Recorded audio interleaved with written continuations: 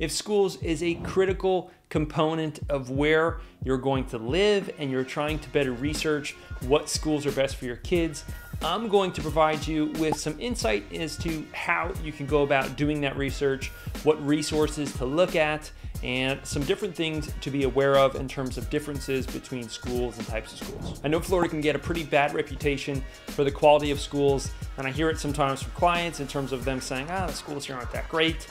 But we're going to dive into those tools that can help you decide between different schools as well as evaluate all your options, because we do have a lot of options here.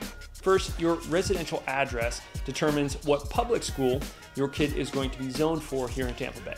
So if you really like a certain public school that you want your kid to go to, make sure you're purchasing or renting within that zone. And you're going to want to double verify that. Do not trust what is displayed on a website. You're going to want to make sure that your realtor verifies that zoning. Each county provides online tools to check school zoning as well. If the zone school isn't to your liking, there are also other ways to navigate the public school system. Magnet, charter, virtual, choice, and fundamental schools offer different educational approaches which vary by county. Magnet schools, for instance, offer theme-based curricula enriched with technology, catering to various interests like STEM, performing arts, and the international baccalaureate programs. On the flip side, charter schools operate independently and are run by nonprofit groups. They have the freedom to design their own academic programs and hire teachers according to their own unique vision. With different specialties among charter schools and varying levels of access across counties, researching available options is essential due to the different choices and varying accessibility across the different counties.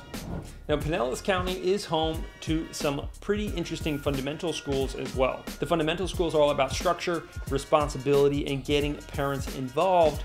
They do put a big emphasis on parent involvement. So if you want to be hands-on, then maybe a fundamental school is an interesting route to look at. Figuring out these programs means wrapping your head around their application processes, which could include lotteries, where you live, or certain academic requirements, especially for high school. And don't forget those application deadlines, which are super important, especially if you're moving around the start of the school year. When it comes to getting around, think about transportation logistics too. Depending on how far you live, bus services could be limited, even if specialized schools offer transportation. Be ready for early mornings with a big cup of coffee or some long drives.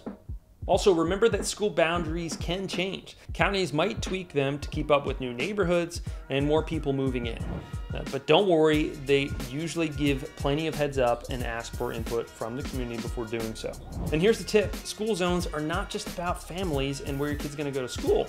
It also affects property values. Homes in top school zones often sell for more and attract more buyers, so they're like gold mines in real estate. If public school isn't your thing, private schools are another great option, but they can cost a pretty penny. In Tampa Bay, you've got all sorts, from religious schools to Montessori setups, so there's definitely something for everyone. And this is an option that I see a lot of clients take too. Oh, and also don't forget about Florida's voluntary pre-kindergarten program. It's a great way for kids to get a head start on learning before kindergarten actually kicks off. When it comes to college, Florida's got some good deals and also some beautiful weather to go along with your college experience. Places like the University of Florida and Florida State University are top-notch public schools known across the country. And not to mention, there are scholarships and prepaid tuition plans that make getting a quality education even more within reach.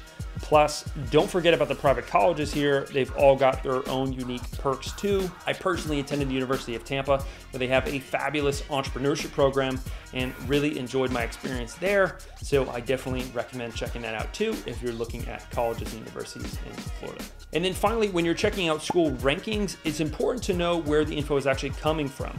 Websites like the Florida State School Accountability Report and greatschools.org can give you some good pointers, so those are two good places for you to start. And I can't recommend that enough. Once you start honing in your search and feel like, okay, maybe this school, or maybe you figured out the one school, go to it, do a visit, talk to some parents, and make sure that it's everything that you think it is. So wrapping it all up, digging into Tampa's schools gives you the power to make a more intelligent choice, whether you're house hunting and thinking about it from a value standpoint, or focus on a school for where your kid is going to be going. Hope these tips and tools come in handy. Again, as a realtor, I can't give you a specific recommendation for a school, which is why I wanted to focus the video on what resources I can point you towards that will help you out. Make sure to check out the links in the description for all the tools and resources we discussed in this video. And if you're eyeing Tampa Bay for your next move, or you have some questions when it comes to different schools and stuff, reach out to us, because myself and my real estate team, the No BS Group, is here to lend a hand. We'd be honored to be your local guide. If you like this clip and want to watch another one, go ahead and click here. And if you want to make my day, smash that like button, drop a comment below, let me know your thoughts, and don't forget to subscribe. Hit that notifications bell so you don't miss out on the next video we drop.